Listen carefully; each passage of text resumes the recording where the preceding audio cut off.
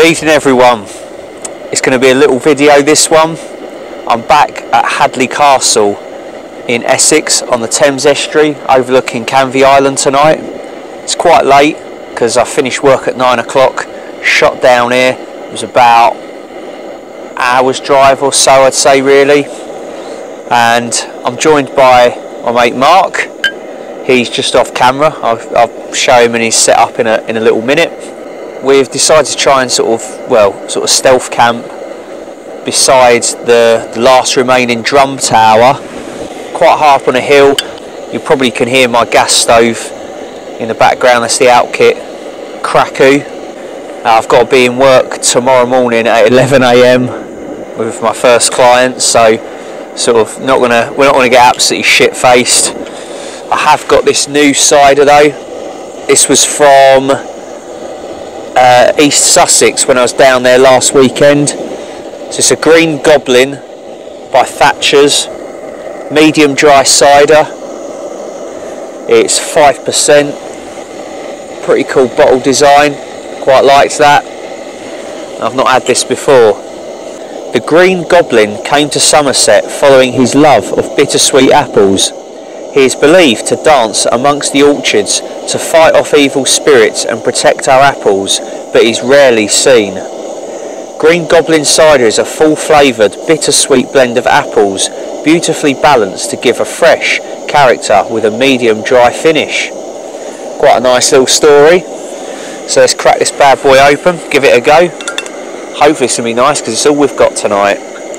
Anyways, cheers everyone to a cracking midweek wild camp. Hey! I haven't done one for a while. Oh, lovely smell to it.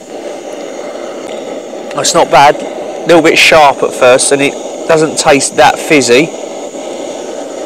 I don't mind that. It's got kind of like a sour apple sort of taste to it. Give it a 7.25 out of 10. I really like the bottle design, the label and stuff.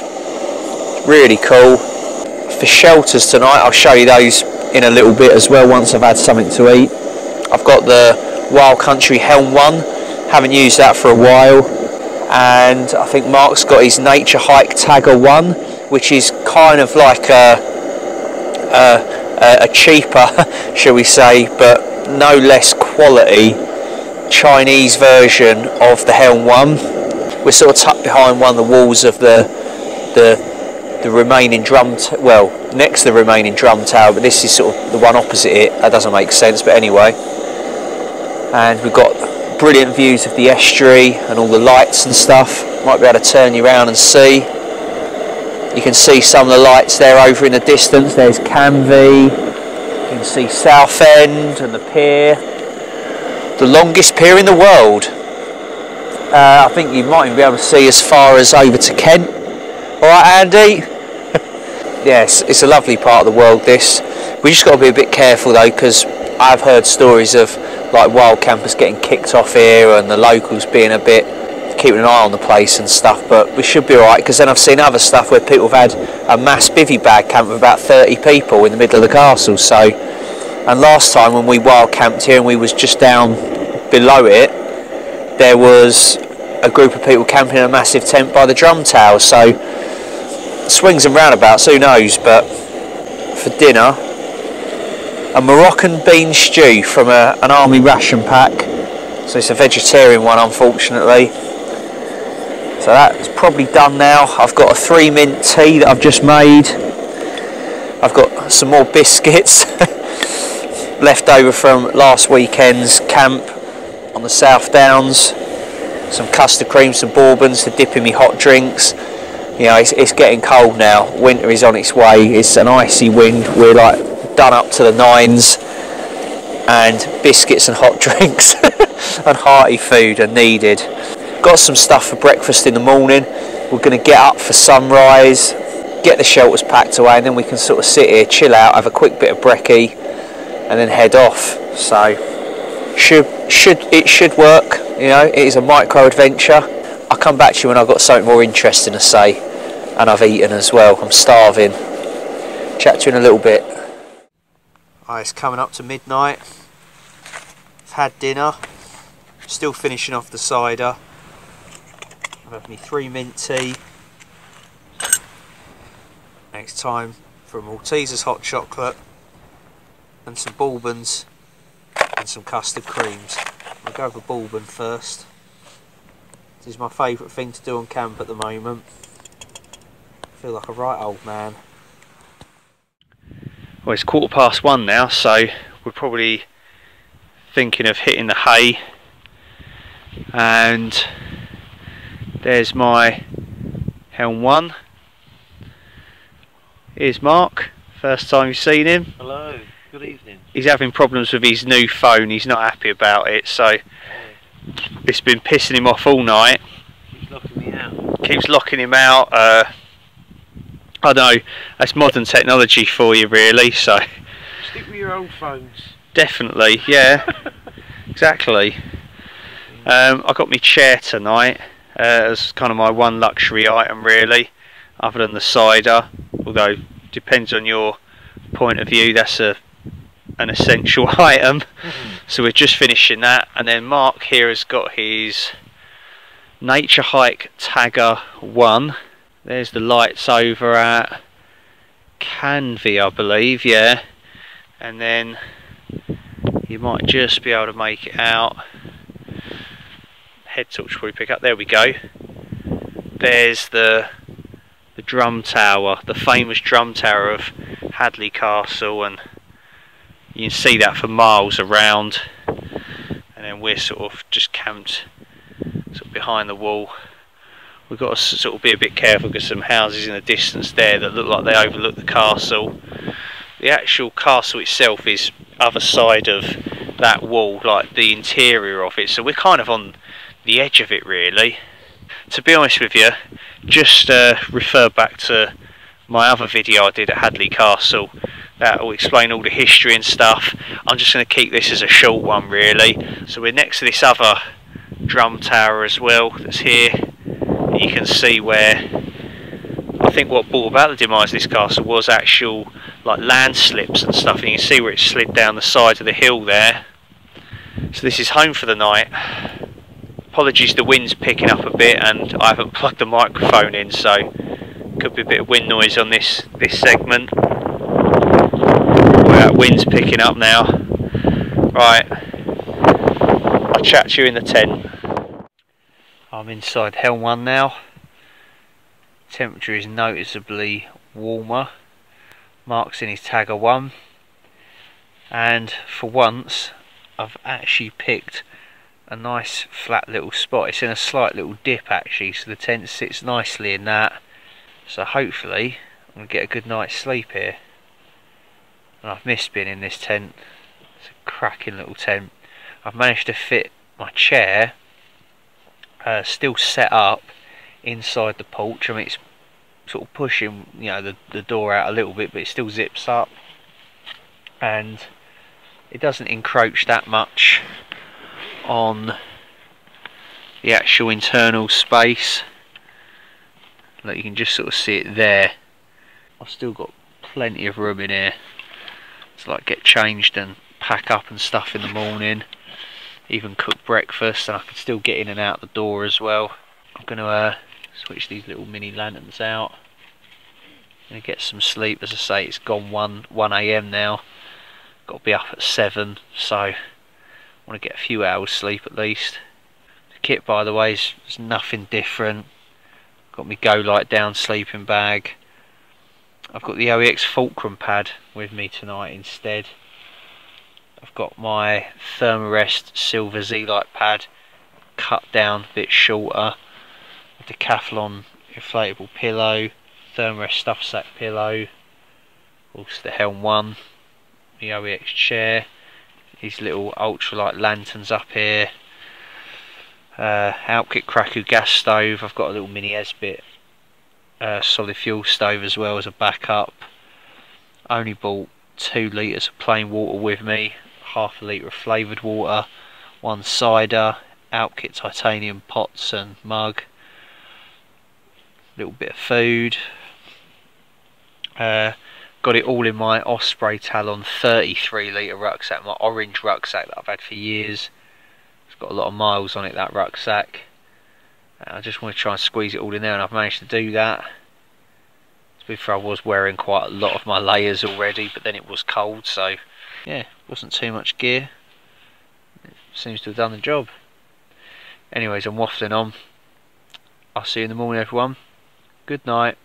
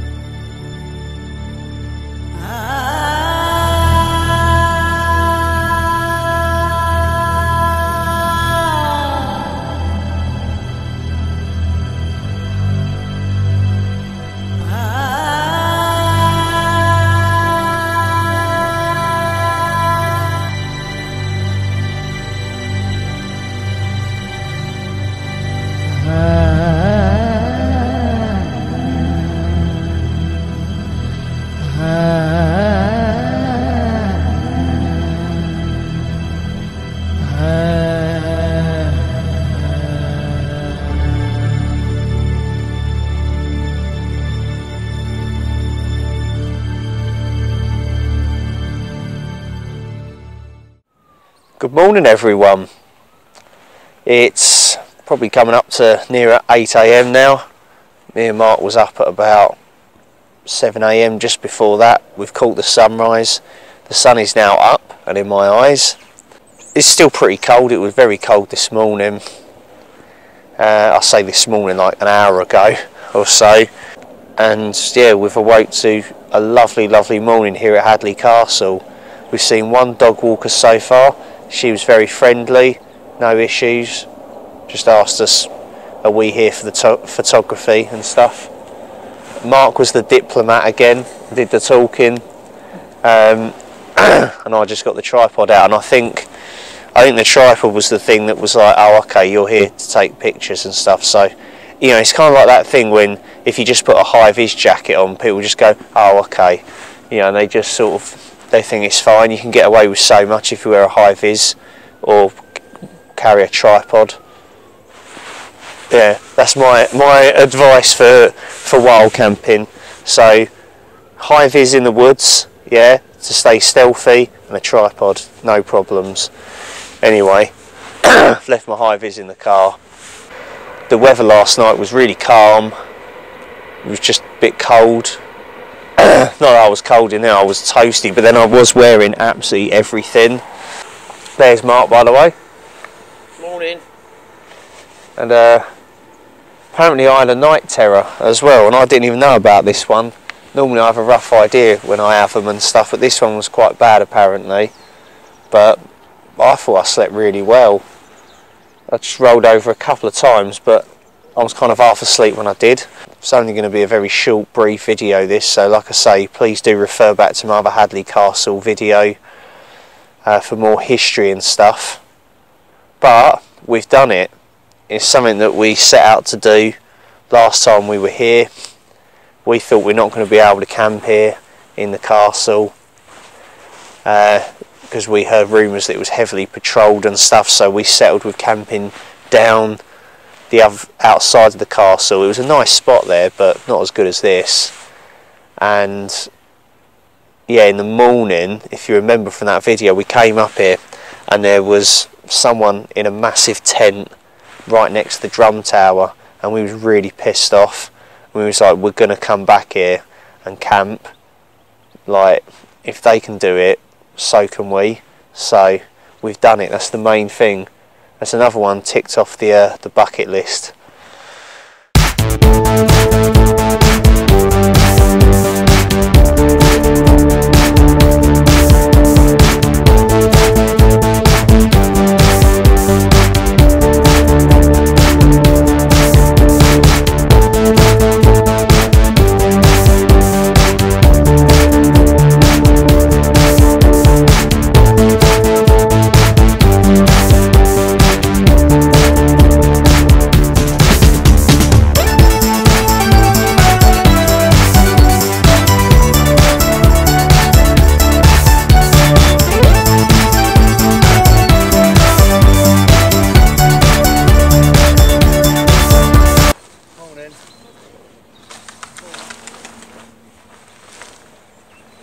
Chilly, wasn't it?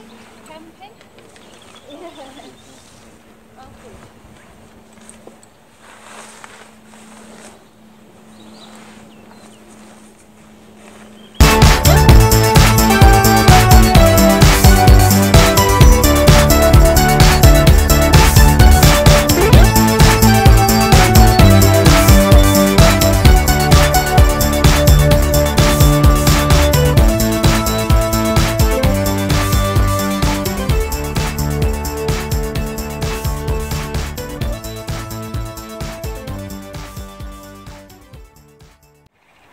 Well, it's 9 AM, had breakfast, just sat on the castle wall there. We've seen a couple more people. Everyone's been really friendly here. There's been no kind of animosity, you know, what are you doing camping here, none of that, none of the rumours that we've heard. So I don't know, maybe we just picked a good day, I don't know. So that's where I was, leaving no trace, a little bit of flat grass, and then Mark was somewhere around here. I mean, he's literally, you can't see any trace of him. I mean, not even flat grass really.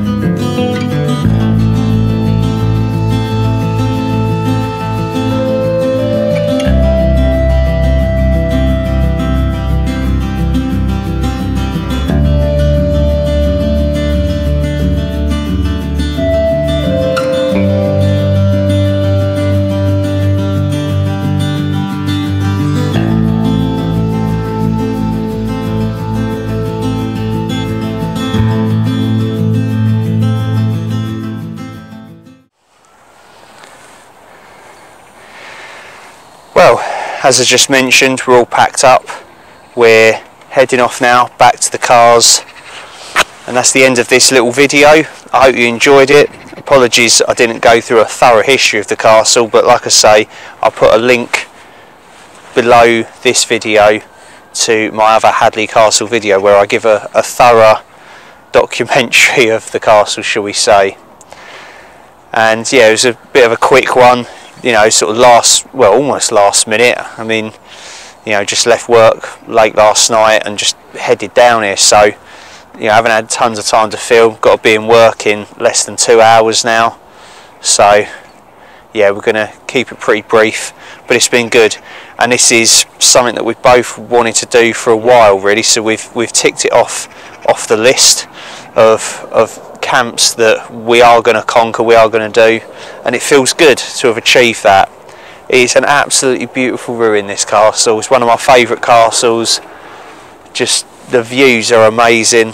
I could come back here again and again.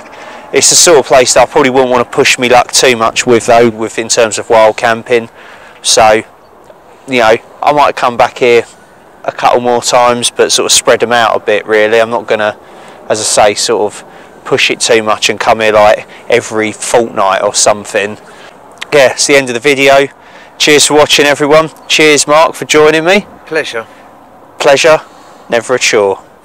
Thank you. Take care of yourselves everyone. Look after each other, stay safe and get out there and explore.